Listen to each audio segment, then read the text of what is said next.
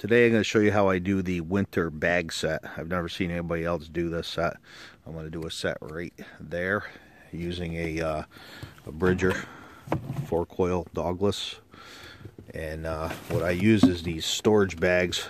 These ones are from Hannaford.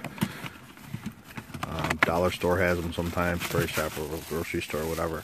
They're super thin bags. They don't make a lot of noise when you crinkle them. You crinkle them up a couple times to get the sound out of them.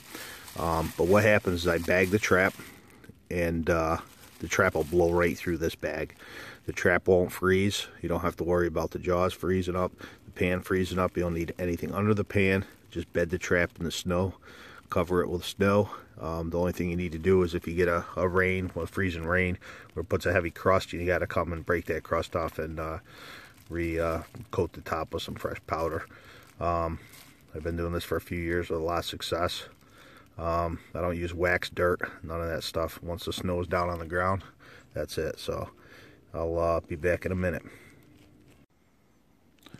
Okay, you can see here, it's in the bag. Trap is bedded nice and tight. Pack some snow around it. I chopped the snow up underneath it so it packs in good. I got my dirt hole against that little natural backer, little stump there. Shake a little fresh snow. Try to level that out a little, keeping the pan the low point. And that's basically it. You know, I'll dress this up a little bit better.